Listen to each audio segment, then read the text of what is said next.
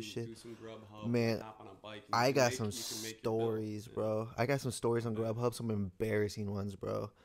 Like where like like the crusty crust pizza, and you had to deliver the pizza. Yeah. I was doing it on a bike too, just real struggle bus in Biking with a the pizza. pandemic. Yeah, bro, Oh, like holding bro. that bitch like fucking 20-inch pizza, going down a fucking I hill. wouldn't even try that. I wouldn't even try that. I'd be like, fuck this. I've had some pizzas that I've just straight up flat out dropped. Like it just Yeah. flat out got dropped, and then I And delivered. you like put it back in the thing. And you just leave it to them? Well, it never exited the box, but it's Okay. just and the box is so fucking greasy. I feel like I'm gonna hold it and just gonna fall through my hands. It's gonna like Yeah, yeah. I feel like it's gonna fall through my hands. And I like, dude, delivering that pizza to those people that it's all fucked up and you have a smile on your Need face, some perseverance. dude. Just don't look in the box. Let me get down the street. That's when I grew up a lot. But dude, the pandemic was like cool because like you didn't have to meet these people face to face a lot. Oh, yeah, So you just drop the fucking boom, pizza and I'm on my, porch. like I wouldn't text them that it's there until like 5 minutes, like until I'm down the Frisbee road. from the road into their door, and then you just start I'm biting down off the as fucking fast as road. possible. But man, that shit was. I feel for all those people. Your That pizza's here. No refunds is the message. yeah, dude, that shit was brutal. I don't think I ever got reported, which is amazing. Yeah, that's considering you're dropping pizza. Yeah, that's what I'm saying. I had a buddy call me one time, and he's like, "Hey man, what are you up to?" And I'm like, I'm at work. Why? Like I'm kind of busy. And he goes, "Oh, my car broke down, and I got an Uber Eats order in it." I'm like, "Oh, that's rough. You better start walking."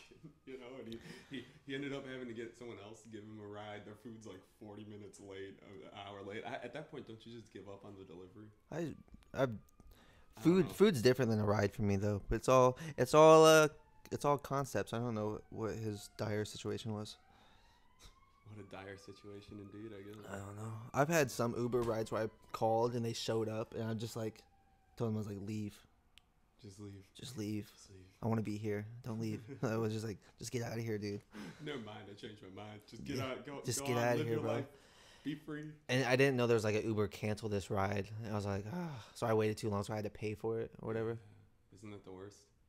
Big When they make worst, you bro. pay for something that you didn't even use, and you Big feel like worst. you got cheated, but you're kind of like, well, it's my own fault anyway. So I was hammered too. I was just messaging you guys like, just leave. He's like, you don't want to ride. I was like, just leave. just leave. But I think he's trying to tell me, he's like, cancel the order. I was Yeah. like, just leave, dude. Just get out of here, scat. He can probably cancel on his end, right? But they That's what I'm probably saying. still charge you. But I think he Yeah. wanted the money. I think if he gets He there, wants to just sit there and collect your money. yeah, and he knew I was probably fucking just smacked. One night I ordered like 4 Ubers in a row or 5 Ubers, and I Fucking kept $100 canceling right them there. 'cause they were like taking too long or something.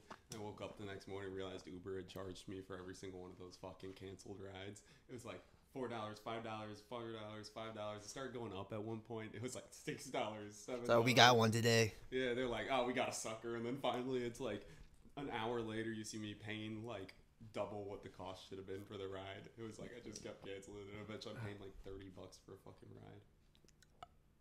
That's a luxury that I spend. Like, I'm not afraid to spend money on though. Transportation. Well, it's a big deal too. Like Yeah. it's a private car service. It Yeah. shows up and it'll take you wherever. And It's a like lot- we're spoiled by modern technology. That's what I'm saying. Like I told a lot of people too. Like when I show up somewhere, because you can have a really nice car at your fingertips in like 5 minutes. That chauffeurs you around. Yeah. I was like, this is straight up luxurious to the Imagine, modern like, man. In the 80s, dude, if you had a private car service, you could just call up anytime and go Yeah. somewhere and be like, man, this dude's balling. He's super rich. And you Look can at call that, for on other people demand. too. Just right there. Yeah, you could. Like I'm like, oh Nils, you're coming here Let me. for the podcast. Let me order you a fucking Uber, bring you Yeah. here. You know how boss shit that is? That's It so is. cool. Yeah, you can just like it's like some movie. I'm gonna summon you to my apartment. Let me just type in Next- the details. Yes, Your car boom. will be outside in 3 minutes. Yeah. Get Muhammad in, in don't a ask black any Lexus. questions. Yeah, Muhammad's coming to pick you up, bro. Don't ask any questions. I've had some weird ones, but it's just a really good time to live in. And now that they're doing helicopters and they're doing private flights, Oh, that's wild. that they're gonna be bringing that in. There's private jet things for the modern man. You see that? You just have to have the money. Flying cars, man, they're really taking off. Pun intended.